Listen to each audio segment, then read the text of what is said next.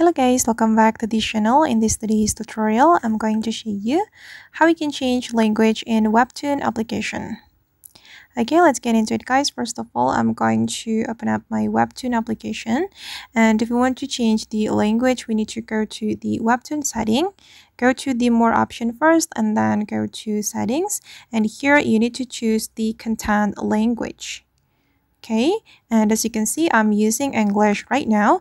And just remember guys, when we change the language, the region will also change. For example, when I change my language to Indonesia, the Webtoon will provide us a Webtoon comic from Indonesia or the comic which has been translated to Indonesia.